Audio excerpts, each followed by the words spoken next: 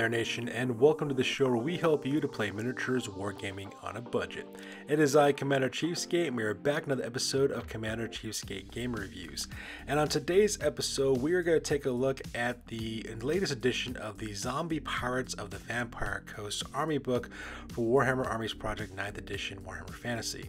Once again, this is another project created by the Warhammer Armies Project, which is a blogger site that is moderated by Matthias Eliasson, and he's actually made not only 9th edition rules for Warhammer Fantasy Battle, but he's also made army books for every single faction in that setting.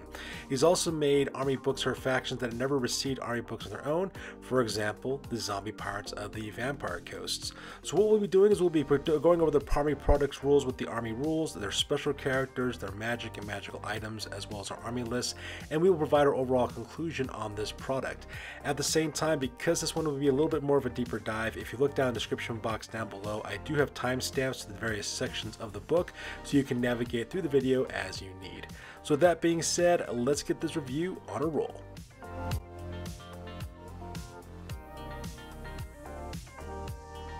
Alright, so as you can see, we're on my desktop with my awesome Commander Cheapskate logo, and here is the product we are reviewing, the Zombie Pirates of the Vampire Coast by Matthias Eliasson's Warhammer Armies Project.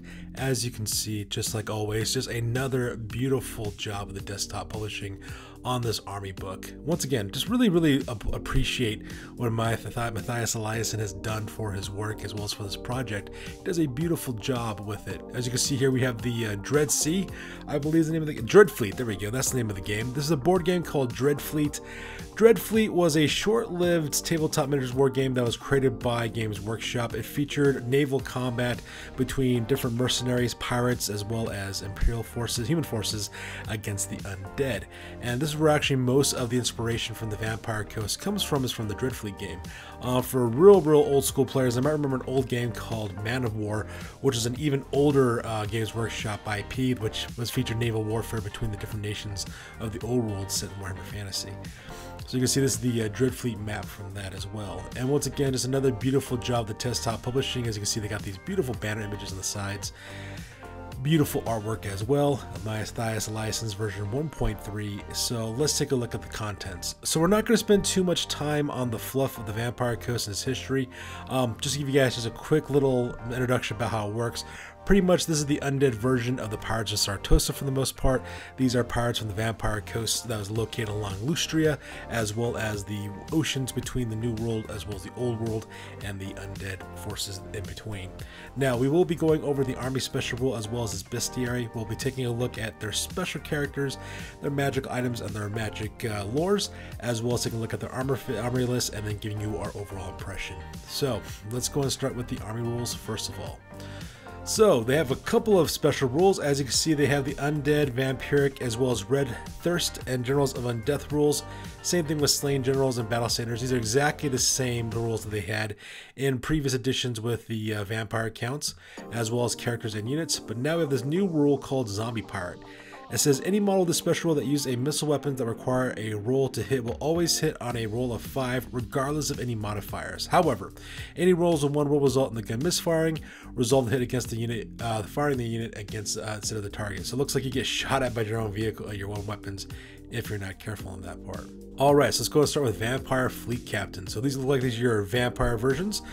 So we have a Fleet Admiral as well as Fleet Captain. The Admirals have Movement 6, Weapon Skill 7, Ballista Skill 5, Tough and Strengthness 5, 3 wounds, 7 initiative, 4 attacks, 10 leadership. The Captains look like it's got pretty much the same stats, 6 movement, 6 weapon skill, 4 Ballista Skill, 5 strength, 4 toughness, 2 wounds, 6 initiative, 3 attacks, and 9 leadership.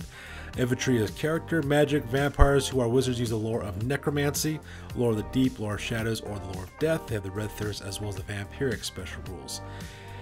Out there we have our gunnery whites. It looks like these are the same kind of white characters we had before, with movement 4, weapon skill, ballista skill 4, strength and toughness 4, 2 wounds, 4 initiative, 3 attacks, 8 leadership. It looks like the infantry with undead, and that looks like that's the only thing they have there. Then we have Zombie Pirate deckhands. These look like your typical infantry. Movement 4, weapon skill 2, ballista skill 1. They have 3 strength and toughness, 1 wound, 1 initiative, 1 attack, and 2 leadership. And they have the undead special rule attached to them as well. Then we have Zombie Pirate Gunners. So these guys have movement 4, weapon skill 2, ballista skill 1, 3 strength and toughness, 1 wound, 1 initiative, 1 attack, 2 leadership. They have infantry as well as undead and zombie pirate rules. Their equipments are grenades. Those grenades have a range of 6 inches, strength of 5. It looks like they have armor piercing 1 and quick to fire. It also looks like they have blunderbusses, which is a 12-inch range, strength 3, armor piercing 1, move or fire, multiple shots 3, and quick to fire. It says blunderbusses do not suffer any penalties to hit for firing multiple shots or for firing at a charging enemy. So it looks really cool there as well. Then it looks like we have deck gunners. These guys have movement 4, weapon skill 2, ballistic skill 1, 3 strength and toughness, 1 wound, 1 initiative, 1 attack, 2 leadership. They are undead infantry with the zombie pirate rules, and they are packing swivel guns. They have 36-inch range, strength 6, armor piercing 1, move or fire, and they also have a volley gun. Volley guns have the following special rules with 18-inch range, strength 4, armor piercing 1, move or fire with multiple shots at D6. So it looks like those are the guys who carry a little bit more of the heavier guns as well. Then we have deck droppers, which are kind of cool. They're actually fellbats that drop gun-wielding zombies down upon their enemies. The deck dropper, which is the zombie, has movement 4, 2 weapon skill, 1 ballistic skill, 3 strength and toughness, 1 wound, 1 initiative, 1 attack, 2 leadership. The fellbat carrying it's got 1 movement as well as 3 weapon skills, 0 ballistic skill, 3 strength and toughness, 2 wounds, 3 initiative, 2 attacks, and 3 leadership. It's cavalry with a fly of 9. They also have the undead as well as zombie pirate rules as well.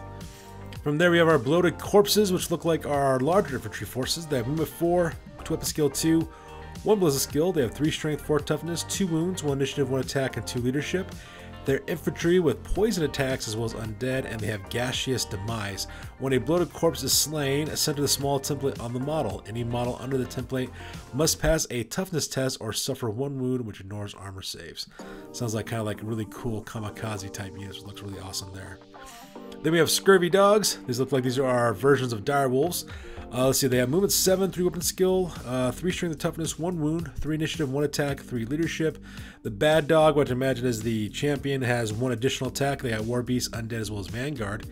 Then we have razor tooth rats, which are swarms. It looks like movement 6, 3 weapon skill, 0 ballistic skill, 1 strength, 1 toughness, 8 wounds, 4 initiative, 8 attacks, and 3 leadership, and they're also undead.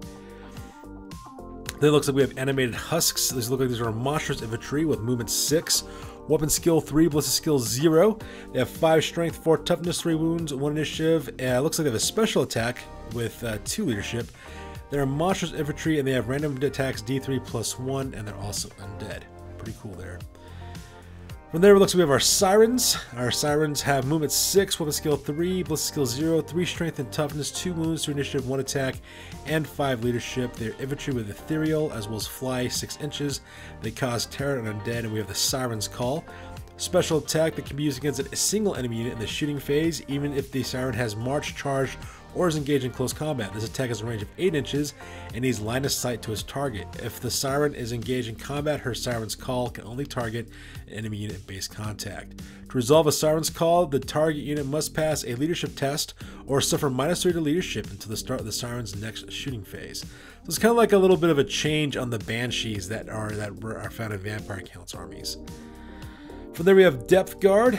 These guys have movement 6, weapon skill 6, 3 ballistic skill, 5 strength, 4 toughness, 1 wound, 5 initiative, 2 attacks, 8 leadership. The Depth Guard is their champion. Looks like the same exact stats, except they have 3 attacks. They are infantry as well as vampiric. So that'd be interesting. Looks like we have vampiric infantry for once in this, which looks pretty cool. After that we have the Rotting Prometheans. Rotting Prometheans look like they're monstrous beasts with movement 6, 3 weapon skill, 0 ballistic skill, 5 strength and toughness, 3 wounds, 1 initiative, 3 attacks, 2 leadership, and looks like a zombie gunner actually rides on this thing with 2 weapon skill, 1 ballistic skill, 3 strength, 1 initiative, 1 attack, leadership 2.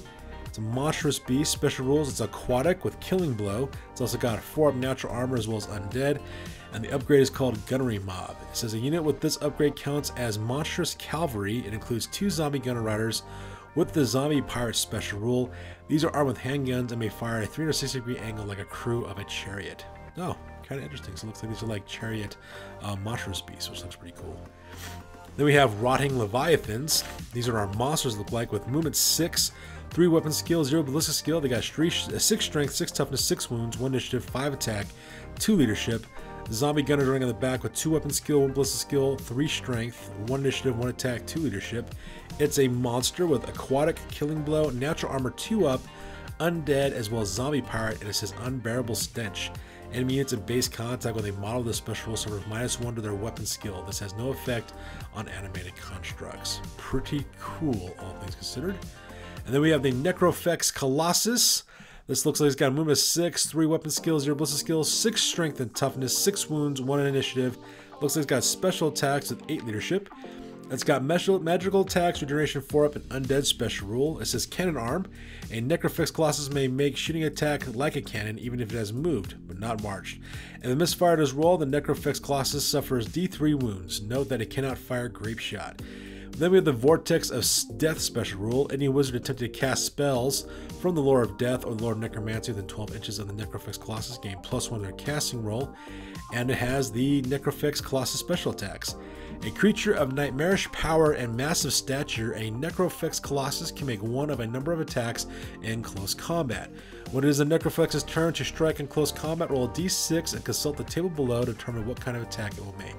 We have Batter and Smash, Necrofex Colossus using the random attacks d6 +1 special rule. We have Impale, select one model in base contact. That model and all models in the same file must pass initial test or suffer strength 7 hit with the multiple d6 wound special rule. And then Screams of the Damned. Roll 2d6 and add the number of wounds the Necrofex Colossus has left. For each point by which the result exceeds the target's unit leadership, the unit suffers 1 wound with no armor saves allowed. Wounds suffered from it are distributed as from shooting. Very, very cool. I like the idea that you could have a cannon arm for this thing to shoot cannons, which makes it really, really cool as well. Then we have Carronades. Looks like it's a cannon of some sort. It looks like it's got 7/7. It's crewed by a zombie crew with the same stats as always. War Machine Cannon. It's got the undead special rule attached to it. We have Motors. Once again, toughness 7. Looks like we have a zombie crew attached to it. Undead. It uses Star Thrower rules. It fires motor shell with 12 to 48-inch range. 3 strength on the blast, 6 on the center. Armor piercing 1, multiple wounds D3. The motor uses the large template. In case a misfire is rolled, consult the Black Powder War Machine misfire chart. Very cool there. And then we have Queen Bess. Looks like this is a special character artillery piece. It's got toughness 10. It's crewed by a zombie crew. It's a great cannon. It's got special rules called Hellhammer. Queen Bess has the following profile and rules. It's got 12 to 72-inch range, strength 10, multiple wounds, d6 +1. Place a small template where the cannonball lands. Then move the template the distance the cannonball bounces. Any model under the hull suffers a strength 10 hit with multiple d6 +1 special rule. Other models touched by the template suffer a strength 5 hit. If a misfire is rolled, add -1 to the result on the Black Powder misfire chart. And cumbersome special rule. Due to his size, Queen Bess may not be moved after deployment, but may pivot on the spot as normal. So yeah, that looks pretty cool. Looks like it's kind of like a limited army list, but I'm really liking the way that it's got like a bunch of unique units to it. So it looks really, really awesome as well. So now that we're done talking about the units, let's go ahead and talk about the special characters.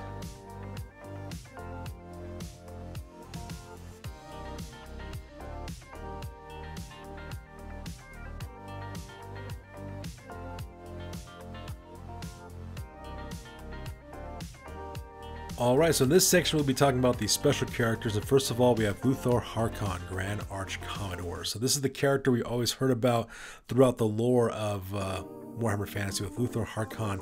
He's supposed to be the vampire who inhabits a colony on the coast of Lustria. So let's talk about him real quick. So we have Luthor Harkon, movement 6, weapon skill 8, 5 ballistic skill, strength and toughness, 3 wounds, 7 initiative, 5 attacks, 10 leadership. He's got the Red Thirst and Vampiric special rules. He also got Magical Void. Luthor Harkon channels Dispel dice like a level 4 wizard. In addition, he does so on a 5+ rather than a 6. He's also got Split Personality special rule. It says at the start of each of the vampire player's turns, and whenever Luthor suffers a wound, roll a d6 to determine which personality is in control. Each effect lasts until a new result is generated from the table. We have Brainlock. Luthor follows the rules for stupidity. Mad. Luthor follows the rules for frenzy on a 4. 5 is bad, as Luthor may act normally. And then 6, dangerous to know. Luthor follows the rules for hatred. In addition, when Luthor is badly wounded and the strain is too much for the dominant personality, a stronger Fast himself takes over and continues the fight. Once Luthor has 1 wound remaining on his profile, he gains regeneration 4+ special rule for the remainder of the turn. He's also got magical items. He's got Slang Gold, which is a talisman. Gives Luthor Harkon the magic resistance 3 special rule. Oh, that's pretty interesting there. Kind of interesting character.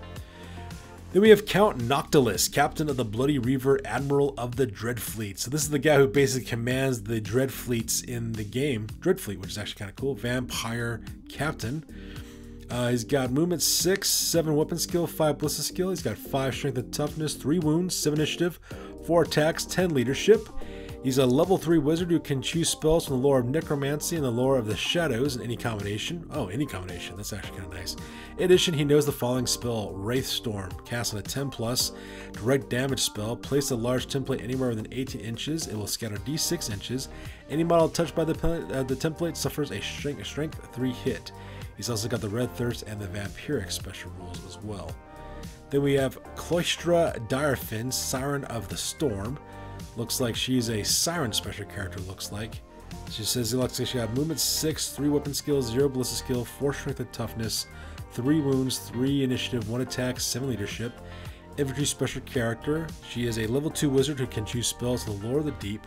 She's got the ethereal as well as fly special rule for 6 inches. She causes terror and undead. And the Song of Enthrallment. Cloistra Direfin has the Siren's Call special rule, except it targets all enemy units within 12 inches, unless she's in close combat. She's got the Bordello Fabellum. It's an arcane item. If Cloistra rolls a miscast, she may reroll the result on the miscast table. So far, the special characters seem kind of tame for the most part from what I'm seeing over here so far. Alright, so we have Van Geist, Captain of the Shade Wraith, which is another ship from the Dread Fleet game. It looks like this person's got let's see here, movement 6, 5 weapon skill, 0 ballistic skill, 4 strength and toughness, 2 wounds, 3 initiative, 3 attacks, 7 leadership. And he's also accompanied by the Damned Crew, which also has movement 6, 3 weapon skill, 3 strength and toughness, 1 wound, 1 initiative, 1 attack, and 4 leadership. So it looks like he comes with a unit accompanying him.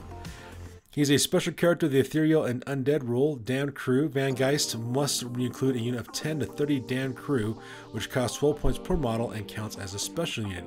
He must join this unit and may never choose to leave it during the battle. The Damned Crew are equipped with 2-hand weapons and have the Ethereal and Undead special rule. So yeah, so this is a character with a special unit attached to him.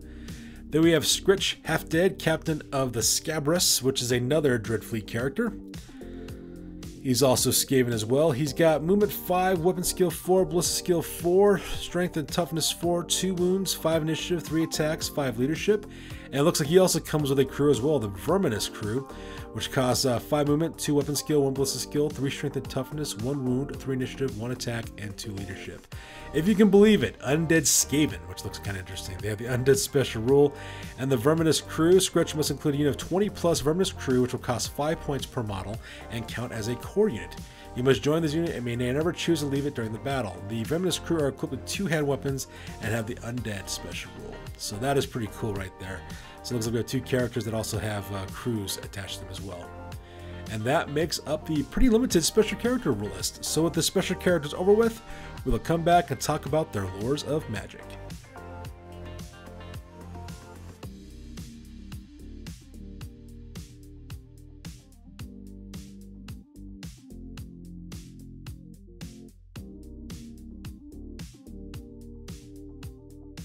Alright, so now we're back with the lore of necromancy. It looks like it's exactly the same lore as the Vampire Counts lore from the Vampire Counts army books. We're not going to spend too much time on it. They have the usual spells: Invocation to Heck, Van Hell's Dance Macabre, Hellish Vigor, Gaze into Gash, Raise a Dead, Curse of Years, as well as Wind of Death. And then it looks like we also have the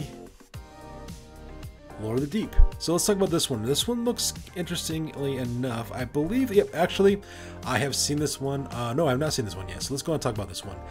So the Lore of the Deep has Kiss of Death, the Deep lore attribute. Whenever a spell from the Lore of the Deep is cast on an enemy unit, the unit also suffers D6 strength 1 hits, which ignores armor saves in addition to the effects of the spell. So let's take a look here real quick. So we have the Tide Call, Cinder spell, cast on an 8+, direct damage spell. The caster makes a strength 2 breath weapon attack. This may be cast in close combat, following the normal rules for breath weapons. Until the start of the caster's next magic phase, any unit hit will suffer minus D6 to any move that they make, as well as being disrupted. Oh, that's going to be really important. That disrupted is really going to help you out because it takes away rank bonuses when you disrupt somebody. So that can be really helpful, especially for large units of undead against other units that are out there. Then we have Denizens of the Deep, cast on a 6+. It's a magic missile with a range of 24 inches that causes 2d6 strength 3 hits. The wizard can choose to extend the range of the spell to 48 inches. If they do so, the casting value is increased to 9+. Pretty useful. Always handy to have a magic missile attack. We have Eye of the Storm, cast on 8+. It's an augment spell that is cast on the wizard and any unit they are with. Until the start of the caster's next magic phase, any missile fire directed from or against the wizard or the unit suffer -1 to hit. Any missile attacks that do not roll to hit must first roll a d4+ on a d6 to be able to target the unit. Any unit in base contact with the wizard or the unit suffers d6 strength 5 hits at the start of each magic phase. So I would recommend using this on a melee focused unit, not so much on a range unit, because you already got to worry about with the 5+ already for zombie pirate rules, and if you put this on it, they'll have to roll a 6 up, which would be kind of rough. Then we have Watery Grave, cast on a 9+. It's a hex spell with a range of 18 inches. The target unit counts as moving through dangerous terrain until the start of the master's next magic phase. For every 4 inches the unit moves while the spell is in effect, the chance of them failing the test is increased by +1. The wizard can choose to extend the range of the spell to 36 inches. If he does so, the casting value is increased to 12+. Pretty good. I can imagine using that on a fast move unit like Cavalry, for example. Watery Grave can really mess up that unit. Then we have Fog of the Damned, cast on a 10+. It is a remains in play spell. It's a hex spell with a range of 24 inches. All models in the unit suffer -1 to their weapon skill and leadership.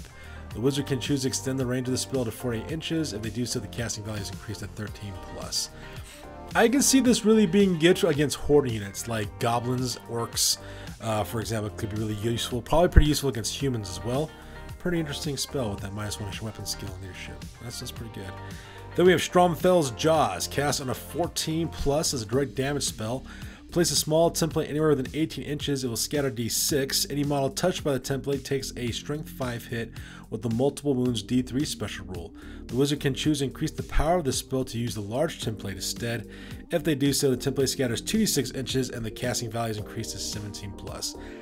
You know, I've always thought that direct, magical vortex spells like this have always been kind of cool. The only problem with them is that they scatter a lot. So you gotta be kind of careful where you actually kind of put that. Of all the spells I've seen so far, this is one you could probably skip. And then we have Kraken's Pool, cast on a 15+, remains in play spell. Kraken's Pool is a magical vortex that uses a small round template. Once the template is placed, the player then nominates the direction in which the Kraken's Pool will move. To determine how many inches the template moves, roll 3d6. Any model touched by the template must pass a strength test, suffers 1 wound with no armor saves allowed. Any surviving models have their movement value lowered by half until the start of the caster's next magic phase. In subsequent turns, Kraken's Pool travels in a random direction and moves a number of inches equal to 2d6. If a double is rolled in subsequent turns, Kraken's Pool is removed. The wizard can choose to increase the power of the spell to use a large round template instead. If they do so, the casting value is 25. Stromfel's Draws and Kraken's Pool are probably the two you could probably skip in this one, in my opinion. You get a lot more usage out of Denizens of the Deep, Eye of the Storm, Watery Grave, and Fog of the Damned, and Tide Call. Tide Call would probably be the most important one just because you can disrupt your enemy units. Very, very powerful lore. I really like it. Alright, so now that we're done with the magic system, let's talk about their magical items, the Booty of the Vampire Coast. Sounds pretty cool. So we have the Kraken Fang. At 30 points, a magical weapon, additional hand weapon. The Kraken Fang gives the wielder the ice attack special rule. Kind of weak for 30 points. Dirty Serpent, which is another 30 points, gives the wielder +1 strength to armor piercing 3 special rule. For 30 points, that's not bad. That's actually pretty good. Armor of the Depths is magical armor at 50 points. It's medium armor. The Armor of the Depths gives the wearer regeneration 5 with special rule, and enemies attempt to strike them suffer -1 to hit in close combat. That's actually pretty good. I like the idea that it's medium armor and it gives you -1 to hit against. The 5 regen is nice, but of course flaming attacks can cause that to go away. But pretty fair, 50 points. With the Sea Dragon Buckler for 20 points. The Sea Dragon Buckler gives the wearer a 5-up armor save against missile attacks and a war save is 6-up special rule. For 20 points, that's pretty fair. I would say so. Then we have the Ebony Skulls at 35 points, an arcane item, bound spell level 4. The Ebony Skull contains the Raised Dead spell from the lore of Necromancy. Could be kind of nice to give yourself, like if you got a low level wizard and you want to get that Raised Dead spell off. 35 points is kind of fair. Then we have X-Parrot with 20 points. The X-Parrot gives the model the magical resistance 1 and war save 6+ special rules against magical attacks. For 20 points, I'd say skip it. Black Eye Pearl for 20 points there. It's an enchanted item. The Black Eye Pearl gives the model the Sniper special rule. In addition, the bearer may pick one enemy unit within line of sight at the start of each of your turns. Your opponent must reveal all magic items, hidden models, and the like that that unit might have. For 20 points, that's pretty good, but only if your characters can take, you know, powerful shooting weapons. I would say that'd be worth it. If not, I'd say skip it. Firewater, 20 points. One use only. The Firewater may be used at the start of any shooting or close combat phase. The model gains a Strength 3 breath weapon with a flaming attack special rule for the remainder of the phase. For 20 points, pretty good. Then we have Black Buckthorn's Treasure Map for 10 points, another enchanted item. Black Buckthorn's Treasure Map adds +1 to the dice roll when determining which side to deploy on. Nah, skip it. And then we have Skull and Crossbones, 35 points, magical standard. This unit carrying the Skull and Crossbones gains the gains the Terror and Vanguard special rule. For 35 points, nah, I don't know. It could be worth it, I guess. It's kind of situational. And that looks like that makes up the magic items as well as magic lore. So that being said, we're going to talk about the army lists next.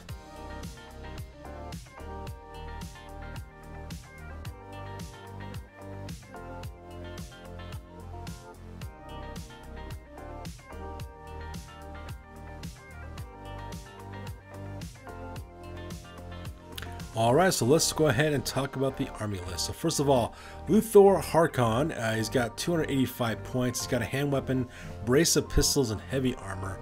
And then the Slang Gold for 285. He's kind of expensive for what he can do. Count Noctilus, he costs 330 points. He's got pole armor as well as full plate armor. He's got Red Thirst and Vampiric. He may be mounted on a Necrofix Colossus for 275 points. That's pretty cool, but then again, really expensive for what he does. No magic weapons of any sort. Kind of basic. Then we got our Vampire Fleet Admirals for 260 points. Pretty pricey there. They come with hand weapons. Level 2 Wizard, who knows spells from the lore of Shadow, Depth, and Deep. Oh, so it's kind of nice. So he's already at a level 2, which is nice. Can be upgraded to level 3 for 50 points, level 4 to 35 points. So I imagine it's 85 points in total. You can be equipped with additional hand weapon, polearm, pistol, and buckler. Maybe they're light armor, medium armor, heavy armor. You can also be mounted on a rotting Promethean for 45 points. Take magic items up to 100 points. Pretty cool. Then we have Claustra Direfin, the Siren special character. She costs 185 points, really. She doesn't really do much. Van Geist costs 110 points. We talked about his crew as well. He might be worth it just to have that nice large ethereal unit. Same thing with Scritch Half Dead for 45 points. He might be worth it too just because the crew you can take with him as well. The other guys are a little pricey for what they can do, in my opinion. Then we have our heroes. Our Vampire Fleet Captain costs 80 points. Let's see here. Looks like they are a wizard who uses just level 1 wizard, looks like. Oh no, they're not level 1 yet. You gotta pay 50 points for level 1. 35 points to make them level 2, so it looks like 85 points in total. Kind of pricey. They come with additional hand weapon, polearm, pistol, buckler. They may wear light armor, medium armor, heavy armor. They're mounted on a rotting Promethean for 45 points and may take 50 magic items up to 50 points. Your gunnery right costs 40 points there. They can become the BSB, Battle Center Bearer, for 25 points. They can take additional hand weapon, polearm, pistol, and buckler. They can also take a handgun, a swivel gun, or a volley gun. They may wear light armor and be mounted on a rotting Promethean and may take magic points up to 50 points. Kind of interesting. You know what? It actually sounds like might be better off just getting a Vampire Fleet Captain, really, to do most of your stuff. So, interesting. So let's talk about our core units. So our zombie pirate deckhands cost 2.5 points per model. Looks like you can get a full command and musician and standard bearer for 10 points in total. They may replace one of their bucklers with an additional hand weapon for half a point or a polearm for 1 point. Having that strength 4 could be pretty good. You don't really necessarily worry about giving them armor saves because you can just resurrect them if they die. Our zombie pirate gunners cost 5 points per. They come with hand weapon as well as a pistol. The full command is 10 points for musician and standard bearer. Now they may be armed with a brace of pistols for 1, replace their pistols with blunderbuster for 1 point, replace their pistols with grenades for free, or replace their pistols with handguns for a point. That's not bad, actually. That's actually pretty good, especially since you get so much of these guys open fire with their stuff. Not bad at all. Scurvy Dogs, which is our direwolf equivalent, cost 5 points per. 5 points to increase 1 to a bad dog. Razor-Tooth Rat Swarms cost 30 points per base. Not bad, considering they got 8 wounds and 8 attacks apiece. Could be pretty deadly. Now our special units are our Deck Droppers. Looks like those guys cost 19 points. May replace their pistols with grenades and their pistols with handguns for free. You might want to take grenades on those, actually. That could be pretty good there. Then our Deck Gunners cost 10 points per model. They're armed with swivel guns. The entire unit may replace their swivel guns with volley guns for 2 points per model. That's not bad. They can do a lot of damage with these guys, especially really good flank protectors as well. Our Bloated Corpses cost 25 points per model. It says you may take 1 or 2 Bloated Corpses as a single special choice. Oh, it's just one person's what it is. Okay, so you can, for 50 points, it counts as a single special choice. Nah, that's kind of BS. You know, just give them the regular 5 like normal. Anyway. Animated Husks, those are our Monstrous Infantry at 30 points per model, so pretty fair there. A unit of 5 of these guys would cost you, what, 150 points, 90 points for 3? That's not bad. Then we have our Rotting Prometheans, which are our Monstrous Beasts for 45 points per model. It says in the entire may be upgraded with Gunnery Mobs for 5 points per model. Pretty cool there. Then we have our Carronade, which is our Cannon. Costs 85 points for that. Our Motor costs 100 points for that for our special unit choices. What else do we got? We also got our rare units, our Depth Guard. Now, yeah, that's right. These are the guys who are the Vampiric Infantry. They have 2 hand weapons as well as full plate armor. So they got 4 armor save. Full command costs 30 points. Can have a magic standard worth of 35 points. The entire unit may replace their hand weapons with pole arms for 2 points. So 26 points for halberds. Makes them strength 6. Pretty cool. That's actually pretty good. Our Sirens cost 70 points apiece. Yeah, pretty good there. Our Rotting Leviathan monster looks like it also has 5 zombie gunners on the back of it. Costs 250 points for that. That's pretty good. And our Necrofix Colossus is a 270 points for that one. Pretty fair there. And Queen Bess, that huge cannon, costs 250 points for that. That's pretty cool as well. So yeah, that pretty much makes up the zombie pirates of the Vampire Coast Army list.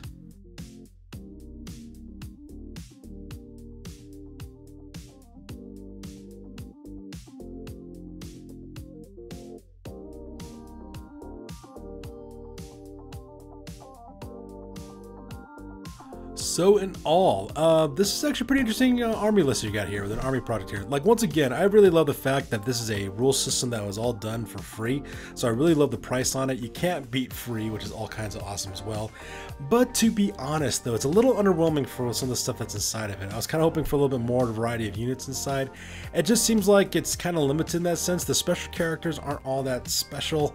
They're just kind of basic, actually, all things considered. But at the same time, though, you do have some pretty interesting things in this as well. I would definitely like to have seen like zombie, like not zombie pirates, I'm sorry, vampire pirates. If you look at this character here, there's some vampires in the back. You could have some vampire pirates, which would be kind of cool, kind of unit to add in there as well. But at the same time, though, I can see what they're trying to go with some of the things they're doing here. Looks like a lot of the artwork looks like it's from Warhammer Total War, if I remember correctly. I think I've seen that kind of artwork before. So it looks like they're taking units from that game as well as from Dreadfleet and translating them to this as well.